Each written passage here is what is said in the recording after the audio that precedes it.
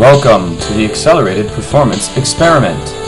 Today's guest, Bob Proctor. Today's topic, the power of belief and positive thinking, as suggested by Lynn Jones, one of our Seeds of Excellence newsletter subscribers. Good morning, everybody, and welcome. We got a very interesting program today. In fact, I'm going to go way back many years ago on how this idea today actually started. It was a guy by the name of Napoleon Hill was sitting in front of somebody by the name of Andrew Carnegie. And in that conversation that took place, Andrew Carnegie, he actually was mentoring Napoleon Hill. He gave Napoleon Hill a great idea that said any idea given to the mind that is emphasized, feared, or revered will begin immediately to clothe itself in the most convenient and appropriate form available to it. You know, I don't know if Napoleon Hill or Carnegie knew at that time that what started was a whole new industry. Was an industry where the average person could pick up a book, could pick up a recording of some kind, and actually use it to improve the quality of their life. Yes, Carnegie, he really did help Napoleon Hill get focused and lead millions of people on how they can be more successful. From that point, Napoleon Hill, of course, he took and he mentored a guy by the name of Earl Nightingale. Earl Nightingale, who became a household word, just like Napoleon Hill and Carnegie, he helped and mentored a guy by the name of Bob Proctor. I'm blessed that that relationship took place, because since I met Bob Proctor, it's got to be now over 30 years. He has been a mentor to me. He's been a friend to me. He's helped me in ways that others may not ever understand. I'm fortunate today to introduce you to my mentor and to a great friend, Mr. Bob Proctor. Hi, Bob, and welcome. Hello there, John. You ought to get your mathematics straight, John. It's 40 years, not 30 years. Well, Bob, I'm still having a problem admitting to 40 years, okay? Anyway, Bob, having you here today is a delight. This program that everybody will be exposed to today, the title is Belief and Positive Thinking. And that title comes in from people that actually send them in to us. And the one that we pick, we always send them something like a book or a CD or something of that nature. Bob, I'd like you to start with something from Napoleon Hill that I've heard you do so many times with respect to belief. Could you kick it off with your idea on belief? Well, there's the book I've got, John. I've been reading this book since 1961. And in here, he said there's a difference between wishing for a thing and being ready to receive it. No one's ready for something until they believe that they can acquire it. The state of mind must be belief and not mere hope or wish. Now he said, open mind is essential for belief. Closed minds will not inspire faith, courage, or belief. And then he said, remember, no more effort is required in order to aim high in life, to demand abundance and prosperity, than is required to accept misery and poverty. Now, you know, I read that for a long time before I really saw the key was belief. And then I was sitting with another mentor of mine, friend of yours, and I was trying to figure out why I changed. I've been raised to believe that if you're going to earn a lot of money, you've got to be really smart. I had earned a lot of money, and I knew I wasn't that smart. I was raised to believe if you're going to build a business or be in business or have a good position, you have to have a good formal education. I only had a couple of months high school. And yet I'd gone on, I'd earned over $1 million a year. I'd built a company in Toronto, Montreal, Boston, Cleveland, Atlanta, London, England, listening to this and listening to records. And I couldn't figure out just why I changed so dramatically. And one day it dawned on me when I was sitting with Val Vanderwall. He said, Bob, our belief system is based upon our evaluation of something. And frequently, if we evaluate our belief system, we'll change it. And I thought, wow. And that's what I had done. I had reevaluated my belief system. And I've come to the conclusion that almost all the beliefs that we inherited, because that's where they came from, very few people originate a belief, were ridiculous. They had no foundation. And through listening to recordings, I'm going to take you down memory lane, John. I got something here. Look at this. Yes. Well, just Hello, this is Earl Nightingale. In this recording, the magic word is the first of 12 you'll receive in this series titled How You Can Lead the Field in the Modern World. Before we start, I'd like you to know that I'm not going to try to tell you.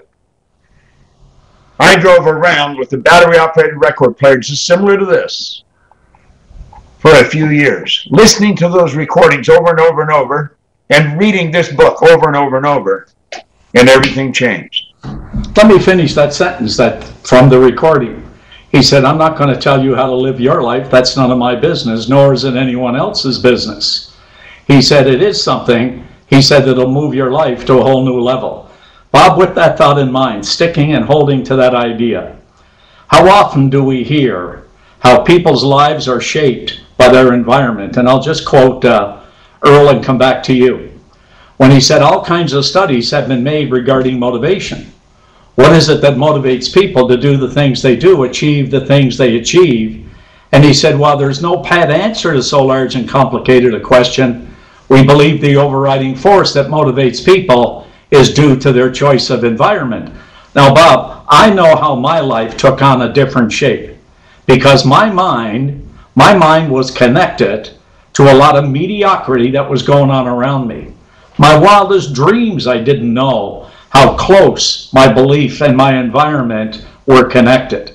Bob, how can a person make that kind of like dramatic change from the environment they're in with people that are supposedly their best friends? You know, this is where the title of this message today that the lady sent in, and I believe her name is Lynn from British Columbia. And Lynn, I think what you said is, how do we link belief with positive thinking? And how does that apply, Bob, to our environment? Because I think that's a perfect link. Would you share that with us? Well, you know, Carl Menninger from the Menninger Foundation pointed that out. He said environment is more important than heredity. We're programmed genetically, and then we're programmed environmentally. Almost all welfare recipients are third, fourth, fifth generation welfare recipients. And I think what we have to do is just stop right in our tracks. If you can hear our voices, just stop and think, how am I living?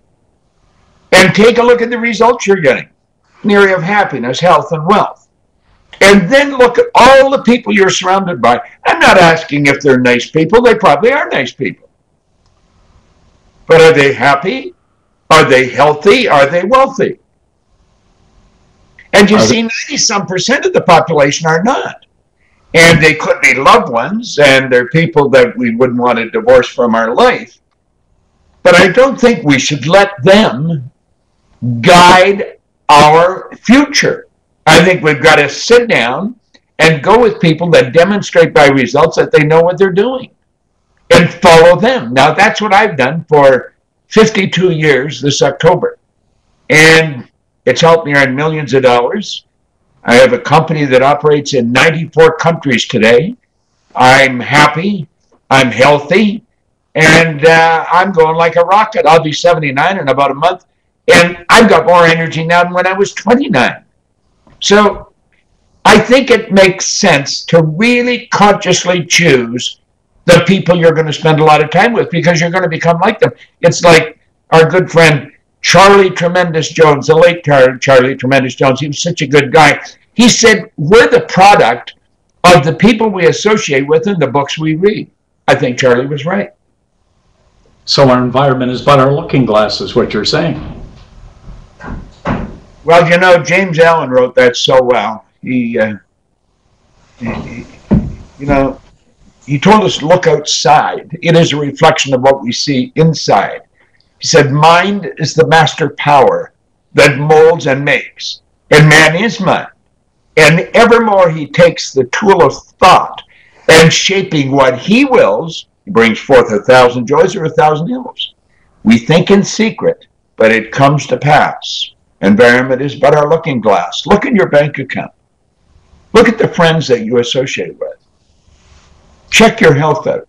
How are you doing? That is so important. So important what you just read there. I mean, James, that is what I'm actually hearing you say, Bob, and many, many times I've heard you say this, even when maybe the thousands of times when we would sit and have coffee or we were on a flight, that our environment literally reveals us. It literally tells us exactly where we're going. It tells us what we do every day. And what is holding a person back from making that decision, Bob? I hear things like, well, we tend to fear to move towards that which we glimpse in our most perfect moment.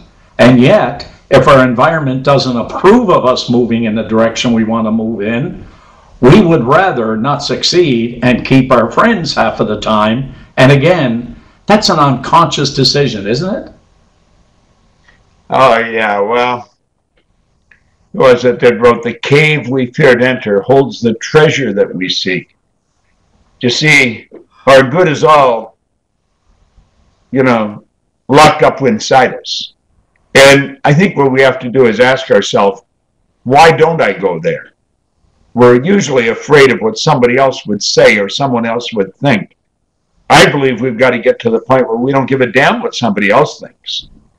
Because what somebody else thinks has no bearing on us. First of all, it's none of our business what somebody else thinks. I think we should be very aware and very concerned with what we think ourselves. Because my thoughts are really going to dictate what I attract into my life. Go back to that once more, Bob. If I could get you to just stay with that, our thoughts begin to attract, what comes into our life. Do our thoughts have to be in a certain position? Do they have to have so many? I mean, I think you know what I'm trying to say is that there's number and motion here. Number of thoughts, state of vibration creates a picture, an image. Can you continue with that? Well, the secret, let people with the idea that you just want it and you attract it. And that is not correct. I think The Secret did a great job. It hit 380 million people, it's estimated. But it left them with the wrong idea because you can want it, you're not going to attract it. You've got to internalize your wants. Your wants are on a conscious level, your desires are on a subconscious.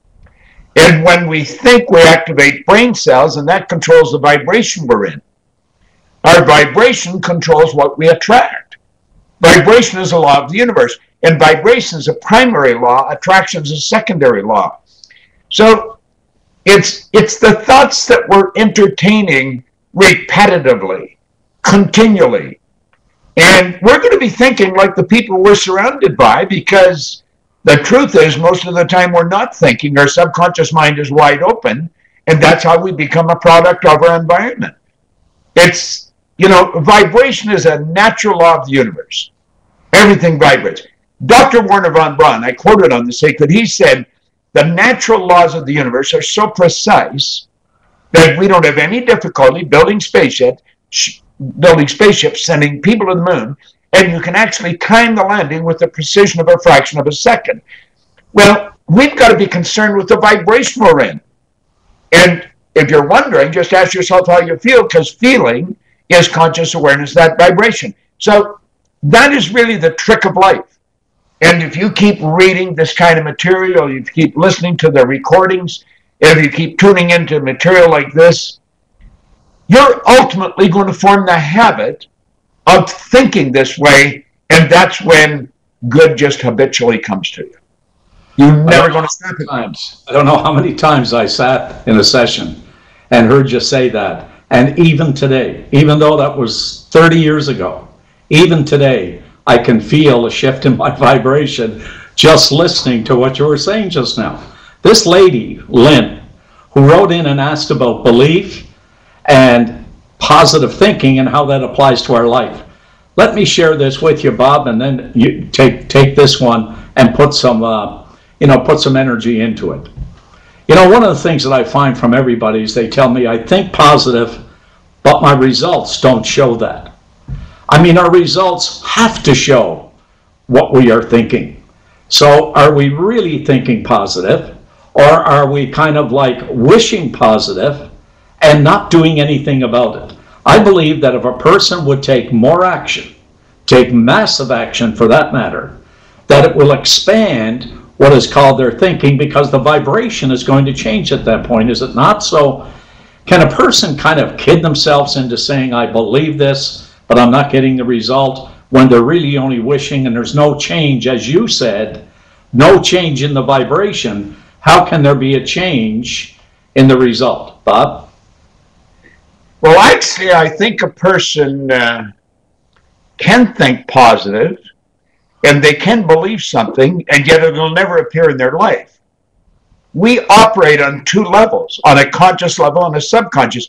We use the stick person for the mind. If you can see, my head is my mind. Everything from here up is my conscious mind. Everything from here down is my subconscious. I can have a belief. If I ask you, do you believe you can earn more money? The person will say, yes, I believe it. But the results would indicate they've never heard of it. And they could be thinking of earning more money, but they're not earning more. You see, you can think it and believe it on a conscious level. If you're not internalizing it, it's never going to happen. So we actually have beliefs on two levels. We have belief on a conscious level, and then we have belief on a subconscious, and that is the paradigm. That's the conditioned beliefs that have been passed along genetically and then environmentally in our little life. You can tell what a person believes on, pardon me, on a subconscious level by observing their behavior or their results. Now, there's a beautiful word called praxis, Praxis. Praxis is the integration of belief with behavior. So they want to ask, do I believe I can do better? And if they say yes, well, then they've got to take and internalize that and get their actions and their results to harmonize with their beliefs. See, the problem is there's a difference there. There's a connection that's not being made. And they've got to make that connection. They've got to start getting emotionally involved with that belief they've got on a conscious level. They've got to take the thoughts that they say they're thinking and internalize them. And if they don't, it's never going to happen. Now, I believe that's what happens when you get involved in, like I got involved in driving around listening to this battery-operated record player for years. Everybody thought I was going crazy. I started to wonder. But it actually changed my way of thinking. And as it changes your way of thinking, your results change. You know, that's beautiful. I'm gonna suggest that everybody who's tuned into this particular message, please take this last little segment here of Bob's and play it a number of times and make some notes on it. Let me use an example of how it happened to me.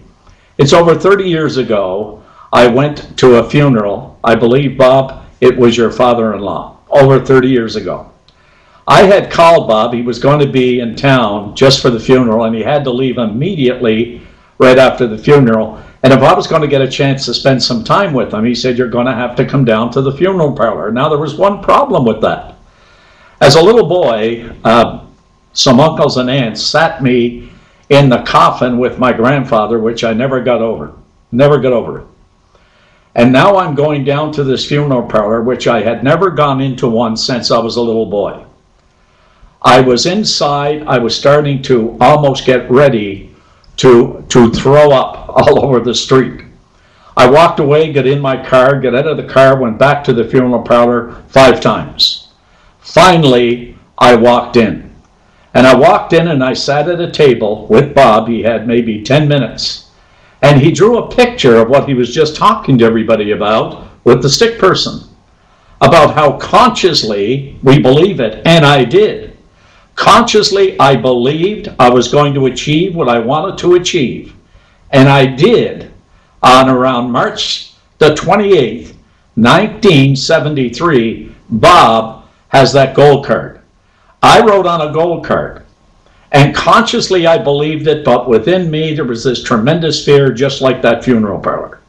But yet, and I filled that out 2 years prior, but yet what I wrote on that I was going to be doing the program, seminars with Bob, it came true on February the 28th, 1973. Again, that day when I sat in that funeral parlor and you wrote on that you put the stick man on a sheet of paper, that day I felt a change instantly when you put that stick person on that sheet of paper.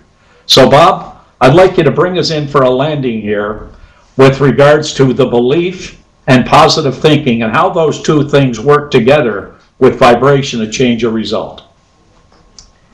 Well, this has only happened twice in the 52 years that I've studied this that I can remember.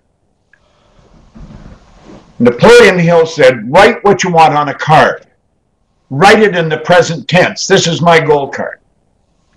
I told John, write what you want on a card. And you've got to believe it. Now, this was around, 1970, 71, when John's talking about it. He wrote on the card that he was going to be conducting a seminar with me on March the 28th, 1974. And I thought, well, we'll see. I had a lot of people tell me that, but I'd never seen anybody do it. I thought he really doesn't believe or doesn't understand what he's talking about, doesn't understand the price he's got to pay, the studying that he's got to do to prepare himself to literally and effectively teach this. But he followed me everywhere I went. I'd see him show up in a seminar. If I was on the West Coast, if I was in the South or somewhere, I was traveling for Nightingale. At the time, I was the Vice President of Sales. And I would see him sitting there in the front row, and he's taking notes and taking notes. On the 27th of February, or of March, 1974, I was in Chicago. I was to do a seminar the next day in Belleville, Ontario, where John lived. And O'Hare got snowed in. I couldn't get out. There was no way we could reach the people that were coming to this seminar. And right to the day that he had written on the card, he had written it a couple years before, John was in the front of the room doing the seminar. There was nobody else there to do it. I saw that happen with the Vice President in Prudential, George Fint, did a similar thing. Now, it happens to everybody that writes it on the card and believes it. Rarely does it happen right to the day. You see, we're guessing at the date. Spirit knows the date. We don't. We're guessing at it. And that is because the idea that you write on the card is a seed. And that seed grows by law. It grows and it manifests by the law of gender. And that law states that all seeds have a gestation or an incubation period. But no one knows what the incubation period is for a non-physical seed. We know what it is for carrots and wheat and potatoes and things like that, for physical seeds, but not for spiritual seeds, which is a non-physical seed, an idea. But he did it, and he did it right to the day. And you can do it. Now, you may not do it right to the day. I'll share another one with you that's about the same, John. Mark Victor Hansen and I were doing a seminar with Jack Canfield and Lee Poulos, a few people, in California. And Mark and Jack had started, they were going to publish Chicken Soup for the Soul. And they said, give us some stories, Proctor. You got lots of stories. And he said, we're going to publish this. And Mark said, we're going to sell it to 50 million people. And I'm thinking, you sell 1 million books, you're doing well, Mark. But I mean, we're teaching this, so I couldn't tell him that he couldn't do it. Well, he taught me a great lesson. He said they're going to sell 50 million before the turn of the century. They didn't sell 50 million. They sold 74 million before the turn of the century, which was 2000. They've gone on to sell over 1 billion books and then sold the company for millions of dollars. So you see, Carnegie was right. Any idea that's held in the mind, that's emphasized, that's either feared or revered, will begin at once to clothe itself in the most convenient and appropriate form available. You got to believe. William James said, believe, and your belief will actually create the fact. It was a good point for us to talk on, John. I enjoyed it. Bob, it sure was. And I just, hey, listen, I was sitting here just like it was the first time, just like 30 years ago. So I can't thank you enough for being on here. It's been a treat, and I feel absolutely wonderful, Bob. Share Bob, one, thank you so much. share one thing with the audience while I get something, John. Okay, I will. You know why, when Bob was talking about believe, and your belief will create the fact. I can't help to go back to when, in a seminar, when someone said, well, are any of these based on, religious principles or Christian principles? And I said, there's one specific idea I'd like to share with a lot of people who ask that question a whole lot. And it goes something like this, and you can look it up in Mark 11:24. Where it was said, whatsoever things that you desire, believe that you have, receive them, and they are yours. Now, he didn't say, believe you might receive them. He didn't say there's a chance you could receive them, or if you know the right people. He said, believe you already received them when you pray, and they are yours. Bob. John, here's a collector's copy of Think and Grow Rich that I had the good fortune to be asked to write a foreword to. Whoa. It's a hardcover. It's a collector's copy. I've got two here. I got one for you, and you send one to the lady that sent in the question. I'll give them to you. Thank you so much, Bob. I appreciate that. Are you home today? Thank you, John. It's been a pleasure. Hey, mine too, Bob. Thanks a lot, and thanks, Rick, for putting on this program, and Josh for all your assistance. Bye-bye. This has been the Accelerated Performance Experiment with today's guest, Mr. Bob Proctor, discussing the power of belief and positive thinking. Our next guest, JK Certified Life Coach, Ms. Amélie Noiseau, airing Monday, June 3rd at 5 p.m. Eastern Standard Time. If you haven't subscribed for our Seeds of Excellence newsletter, visit www.johnkanary.com and fill out the form for your free copy of Sales Mastery. Thanks for tuning in.